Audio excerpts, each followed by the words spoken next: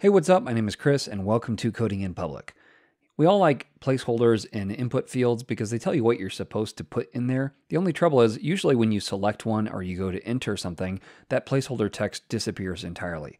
What we're going to do today is create this little UI UX thing where when you focus on a field, or you can come in here and click on a field, either way, it'll actually move that placeholder up, and then you can type in whatever you want. So like hello@google.com, something like that, and then you could be like Chris. All right, so let's go ahead and jump right in. Okay, you can check out that CodePen link in the description. What we're going to do is scaffold all this out in VS Code just to make it a little bit easier of a dev environment for me here. Let's first of all start, and I'm just going to call this something like floating login placeholder. And then let's come down here, and the first thing we're going to do is inside the body tag, we're going to add a main tag. This is where the main content will live. And then inside here, we're going to have a form. We don't need any kind of action on this because obviously this is just mostly UI. We're not actually going to do anything with this form in this video. Next, I'll have an H2, and this is going to say log into your account. And I'm just using an Emmet abbreviation, and I've done some videos on Emmet in the past, so you're welcome to check those out. Next, I got an SVG, and that's just on my clipboard, so I pasted this in, but obviously you could just do whatever image you want, and this would be for basically a username. Now, actually, the next thing we need to do is make this go live. So let me click here, and this VS Code extension called Live Server starts up this live dev environment for us. All right, now we've just got three things left with HTML. We got those two input fields, and we've got a button. Now, the way we're going to structure this is the input fields are going to have a label associated with them, and then that label is going to act as our placeholder and be positioned absolutely to a parent container that wraps both the label and the input. So let's go ahead and start by adding that outer div. We'll call that div floating group. Got to spell it correctly, floating group like that. And then inside here, we're going to have two things. First of all, we're going to have that input type of text. This will be for the name. So let's give it an ID of name, or we could call it username, I guess. And then we're going to come in here, and I am going to add an autocomplete. What this will do is it'll select the user's username for this site. So I could say username like this. And there are a bunch of different autocomplete attributes. I'll go ahead and include a link to this in the description, but you can see here you can give like additional name or given name as the person's first name. And maybe you've been on like a form before on your phone or something, and it auto selects your email address, or even in like Chrome or something like that. That's because they're using this autocomplete. So we're going to autocomplete using their username, and then we are going to make it required, so you can't submit the form without that. All right, next we need a label. So we'll do that, and this is going to be for, and we need to do username. Basically the ID and the for attribute, relate these to each other, and that will help, especially with assistive technology. Then I'm going to give this a class of floating label, and we're going to say username. Okay, let's go ahead and copy all this down. We're just going to change a couple of things. First of all, this needs to be a type of email, and that will do some validation for us in the browser. And then we can call this and this and this all email. And then here we can call this email, or maybe email address. I think that's what I had. All right, and then this needs to be a capital like that. Okay, so we've got everything we need. Let's come back over so we can actually see what we've got here. So we've got the input field, then we've got the label, input field, and label. All right, the final thing we need is our submit button. So I'm going to do an input of submit, and the value will just say log in. Okay, so that's all the HTML we're going to do. Let's go ahead and come up here and let's link to a style sheet. So we're going to link to a style sheet called style.css. I've got that open over here, but it's got nothing going on. So the first thing let's do is let's go ahead and grab a font we're going to use, and I'm going to grab this enter font. Let's grab 500. And then I might need to pull over here, grab this, and I'm just going to import this right here. You can also obviously put this at the top of your HTML file too, that works. And then we're going to grab the font family, and we'll use that here in a second. Okay, so let's come back over here. And then I'm going to go ahead and add a basic clear here, and that'll just set box sizing to border box, margin and padding to 0 on everything. Next, for our colors, I've grabbed some colors from this Happy Hues website, which I think is kind of cool. I think it's this color palette is what we're grabbing it from. And I've got a couple other colors that I've kind of been playing around with that you will see in just a second here. So let's go ahead and expand this out. And all I've done is grab the background, the button text here I think is from here. Text is from this headline, and then paragraph is here, and I don't know that I actually ever ended up using this. So you may or may not even need that one. Again, you can grab all that from the code pin. Okay, with that set, let's go ahead and grab the body itself. And the first thing we're going to do is set our font family. And that's to that Enter Sans Serif that we grabbed just a second ago. Let's go ahead and pull this up so we can actually see it, and you can see it transform there for us. Next, let's go ahead and change the background color, and here we're going to use our var of background. So everything should take on that hue. The easiest way to position a div in the center is to do display grid and then place items center. If you're interested more in grid and learning grid, I did a tutorial series that walked you through how to use it. All right, min height will be 100 view height like that, and that will position everything exactly in the middle for us. All right, so let's come down this way and give ourselves a little bit more space. And the next thing we're going to grab is our form. And obviously I'd probably have a class on this in production, but since this is a simple example, we're going to do display of grid, and then we'll do a gap of 2 rem. What that's going to do is position all the children here 2 rem apart, and now they all become also grid items. Next, I've got a background on here of linear gradient. We're going to say 2 top left, and then I'm going to grab, first of all, my var of button text, and then my var of background. If I save it here, you see we get this nice little gradient kind of going up that way. We're going to use some box shadowing here to make this look more realistic, and giving ourselves a linear gradient makes it look just a little bit more modern and dynamic from my perspective.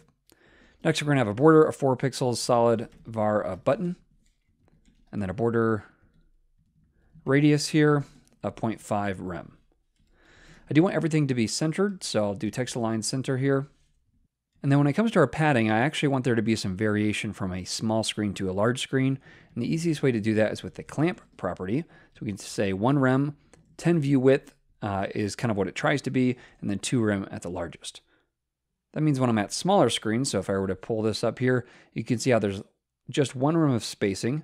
If I close this down, now there's 2 rem. So it's going to actually dynamically adjust based off of these. It'll never get smaller than 1, never get larger than 2, and this 10 view width makes it more dynamic as you move. We're going to actually use the same thing for margin, just so we've got spacing on the outside when we get to mobile.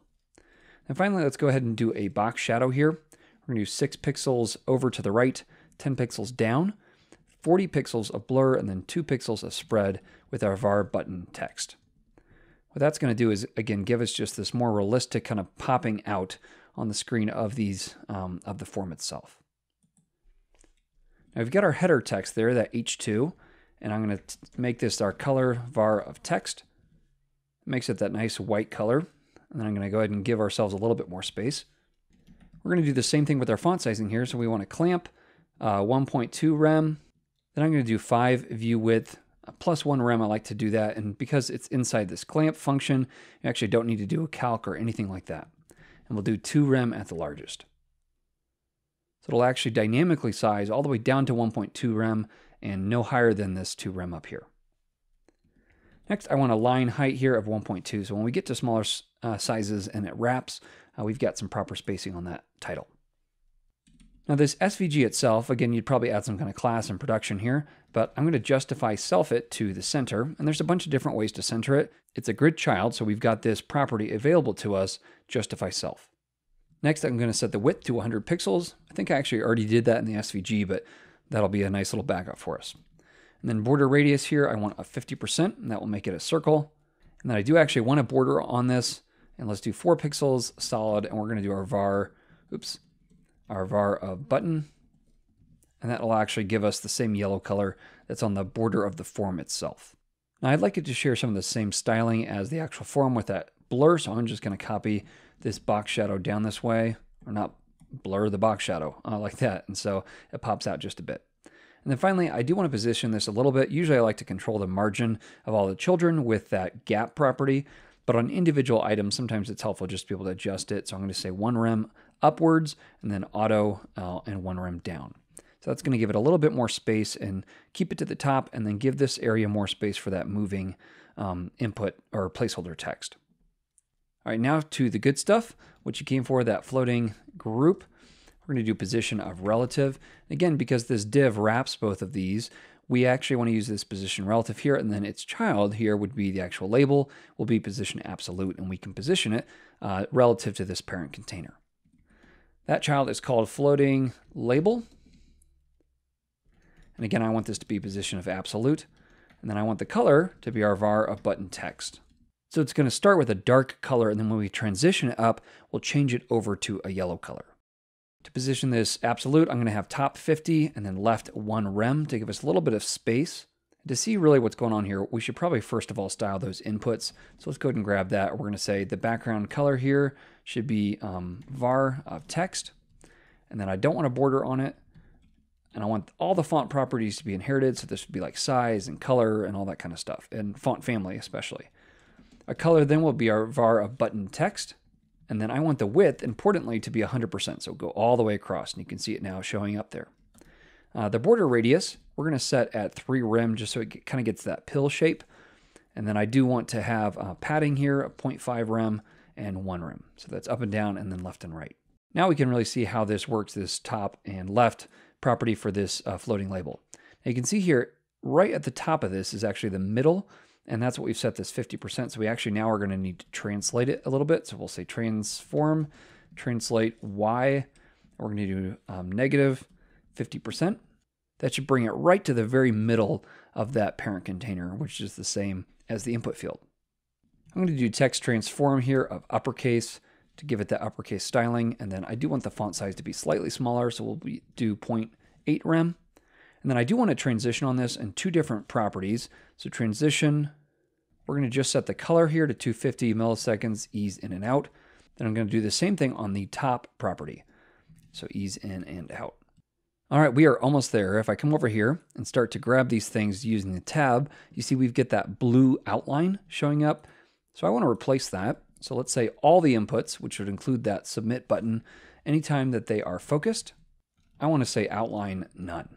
If I do that, you see now they get absolutely no styling, which is not great for usability or for accessibility. So I'm going to add back in my own. And the easiest way to do this is with a box shadow. You can actually do an outline, and in Chrome, it'll wrap that outline with a border radius. But in Safari, it doesn't do that. It just leaves it as a block. So the only way to get this consistent across different browsers is to say 0 pixels, 0 pixels, 0 pixels. And so the only thing we're worrying about then is actually the spread. So how far out this starts. And what we need is the first one to be 2 pixels var background. And if I save this, nothing will change because when I come in here, the background is the same as the background of the card here. But I can add multiple box shadows. And so the next one, I'm going to do the same thing, except I'm going to change this to button. And then I'm going to actually have it start out 5 pixels. What happens then is when I come in here, we got 5 pixels, and then you can see just the thin line there of that 2 pixels of the background color. And that'll give us consistent styling across the different browsers. So before we do the crucial step of figuring out how to make that a floating label, let's go ahead and worry about that type of submit. So that's the button here, and I'm just going to use this attribute selector just to grab that single button here. We'll say background color here needs to be our var of button, and then we do want it to be a cursor, a pointer. Padding, we'll do 1 rem up and down, 2 rem left and right. We'll do font size here of clamp, 1 rem, 5 view width, plus 1 rem, and then 1.2 rem. Finally, I'll do text transform uppercase. Now that should all be styled correctly. The last thing we've got then is the thing you came for. How do you move that up and down? What we're going to do is a couple different things. First of all, I'm going to say input focus plus, which gives me its sibling. All right, so the sibling selector there, if it's a floating label. I could just do a star here, but it's more performant to actually give it a class. So anytime I put focus on one of those input fields and it has a sibling, a floating label, I want to move the top now instead of 50% to -1 rem. Then I want to change the color to my var of button. And now if I come in here and I select these, you see automatically it just moves up for me. Now the trouble is if I come in here and I add something, then it's going to cover that text back up, which isn't helpful. All right, now you can't read anything. So what I also want to do is say, not only in this case, but I also want to say when the input is valid. This is a way of basically saying when it successfully passes the check of what it needs. Now, if I save this, you're going to see that this moves up top and this is still in here. In other words, it's saying if there's anything valid for an input type of text, which in this case would be just any text. So if I add numbers, if I add anything, it should stay up. If I remove all that, now it should go down. Same thing with the email address, hello@google.com. It should stay. And then technically here, this is one improvement you could make. If you add something else that's not valid, it'll actually collapse back down. So that's one improvement that you could play around with to get that to work better. I hope you enjoyed that. I love making these little UI components, and I think they're kind of fun to build out. Well, the biggest help you could be for the channel would be to like the video and share it with somebody else. If you can do at least half of that, that would be a huge help to me, and I will catch you in the next one. Happy coding.